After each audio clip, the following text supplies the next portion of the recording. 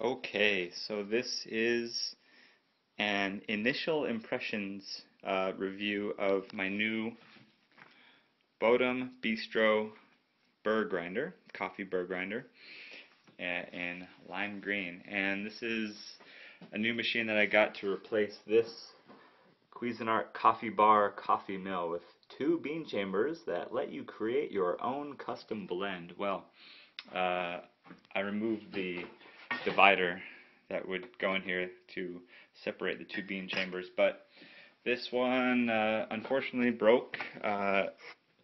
This little piece, it's supposed to fit in here and push down when the lid is on, and it's sort of a safety that won't let you turn on the coffee mill when it's not in, and so it's broken. And generally I've been kind of annoyed with this thing because it's so loud and so messy that I just wanted to get a new coffee grinder. So French press, we normally do drip coffee during the week when we're busy and we want to make a large pot, and then also 1 cup at a time. So we do all of that. I don't have an espresso machine, so I can't speak to that. But this one, you can adjust the fineness, coarseness, but this thing always gets stuck if I try to do any sort of fine grinding. And it's so loud. And I'm going to give you a little demonstration of this one. Pretty loud and makes quite a lot of static mess. And it's just generally very messy. And the grounds are not super fine. Super consistent, I should say. So what I want to do is walk through this coffee bistro. This comes with a borosilicate container, in other words glass.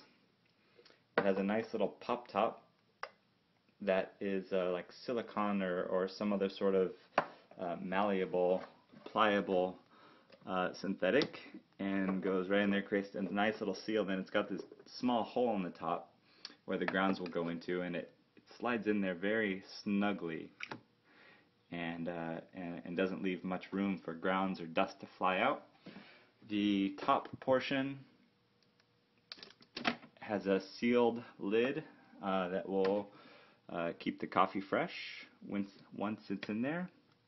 And then you adjust the grind coarseness by twisting here when the coffee grounds are in, from French press to, I guess that's a drip, and there's a little spoon icon on the side for espresso fineness.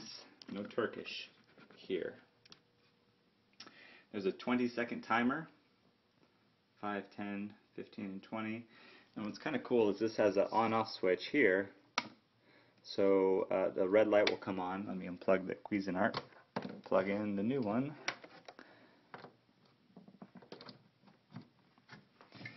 The red light will come on once it's on.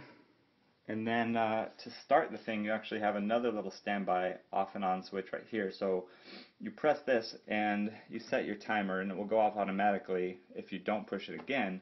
But if you have enough grounds, you could push this button again and it will turn off whenever you want it to. So if you figure that you have enough, just hit that and it'll switch off. So I'm going to have it set to medium drip, and I'm going to load up some coffee in here. We'll see how it grinds. Okay, well I have the Cuisinart, the old Cuisinart disassembled. You can see it's a conical burr grinder, and this is how it's adjusted by this dial here. And this pops out. Burrs. It's not bad, but it's loud, it's messy, creates a lot of static. So we'll check this guy out. So I got the on button on. It's in there. I got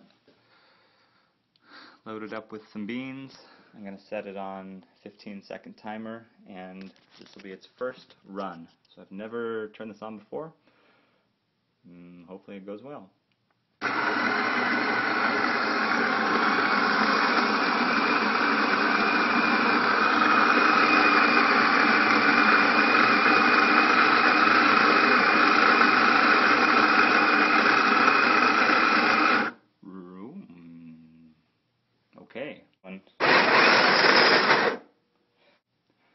15 seconds.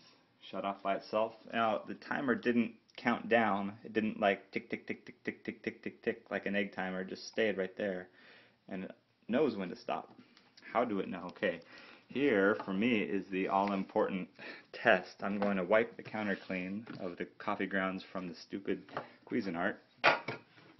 And there's some coffee stains there. Okay, so we'll see how many.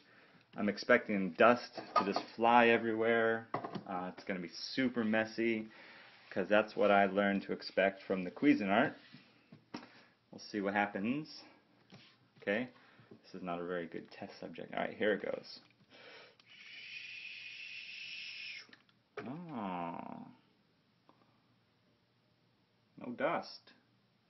A little bit around the top edge of that container there. You could see some. However, let's see if I pull this lid off here. Ooh, smells good. Okay, there's some dust on the lid. It's not really getting everywhere, and I'd probably leave the lid on in the normal course of events just to pour it right into the either French press or that jobber or that gold cone filter. And it's not, I mean, normally the grinds would jump around literally with static, and here they're staying still and they're not moving. So not really any more. I just set the lid there, so this is the dust that it made, which is the tiniest little pile there. And normally I would be scooping up, like, you know, a spoonful at least from this guy. So that makes me happy, and it was relatively quiet. And the grounds are very consistent in size. Very, very consistent, and they look nice, and they smell terrific. So, first impressions, I would give it a thumbs way up. Thumbs way up. And there you have it. Enjoy, and drink coffee.